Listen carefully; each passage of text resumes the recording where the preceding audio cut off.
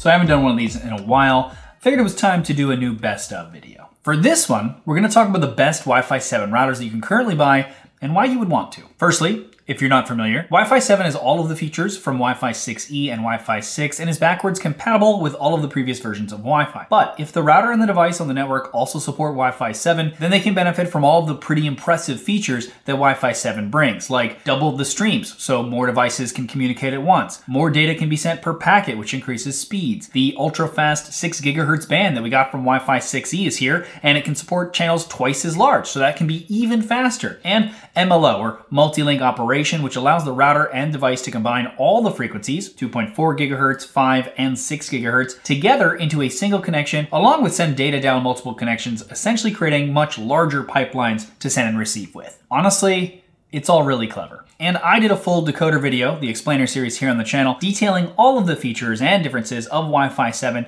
that I'll link below if you're curious. But once you've decided you want a Wi-Fi 7 router, that leads us to the question of what are the best Wi-Fi 7 routers to buy? Well, I bought and tested a bunch, and here are the 3 best Wi-Fi 7 routers for various scenarios.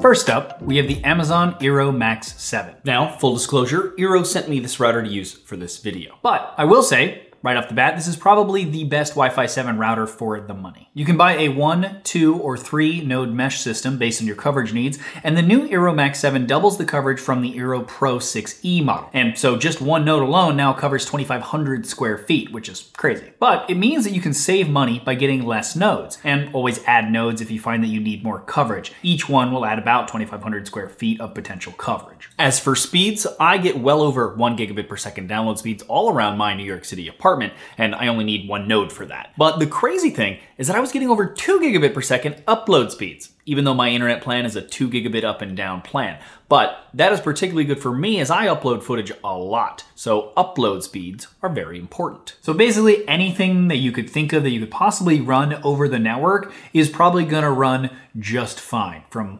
8K streaming to gaming to AR, VR applications, etc. But it can also just reduce congestion on the network automatically for much more normal daily tasks. And it even does so with a ton of devices on the network. And it does this not just with the inherent benefits that are part of Wi-Fi 7 to help with this, but also a true mesh technology, they call it, that helps dynamically find the best path for data transfer to and from all of the devices on the network. Now, something pretty unique about the Eero Max 7 as well is the fact that it is also a smart home hub, meaning that smart devices that use IoT protocols like Matter, Zigbee, or Thread, like smart lights and locks, etc., can all use it to connect. So you don't need a separate smart hub like you normally would, which saves money and also just simplifies things. Around the back of each node, we have 2 10 gigabit per second Ethernet ports and 2 2.5 gigabit per second Ethernet ports. These are all great for things like NAS storage that can support those speeds, for example. Now, as with all the routers on this list, I will leave a link to the best price that I could find in the description below.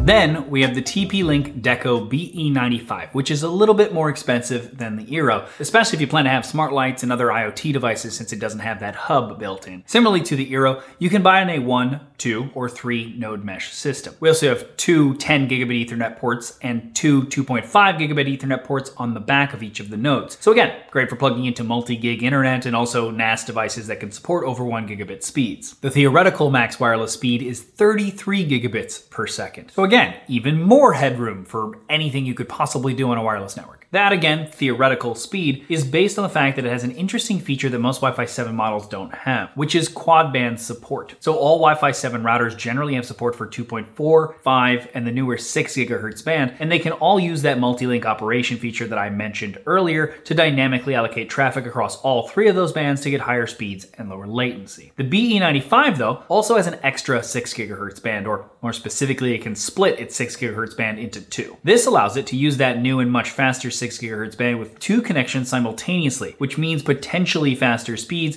when you have multiple devices capable of using those 6 gigahertz speeds, which is kind of clever.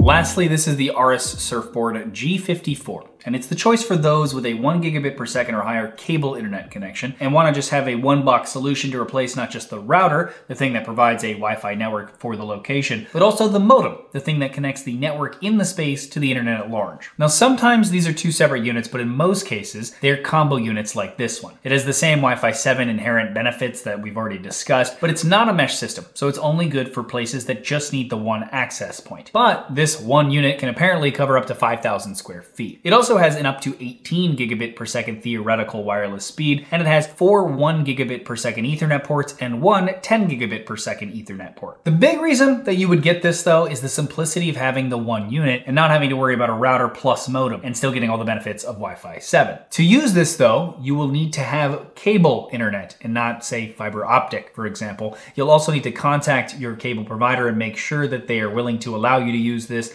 and help you set it up. But so long as this works with your cable provider, you can buy this and save that monthly fee as well as future-proof your situation for multi-gig speeds as your cable provider begins to roll them out. There you go though. The best Wi-Fi 7 routers that you can buy right now. The Eero 7 is again probably the best for the money of the group, especially if you're going to use any IoT devices thanks to that built-in hub for all of those different protocols. The TP-Link is maybe the money is no object choice, and the RS again is if you want to eliminate the cable modem that you are probably renting from your ISP. Again, I will leave links to all of the routers mentioned in this video in the description below. Also, let me know what you guys think in the comments below. Always appreciate hearing from you guys, and thanks for watching.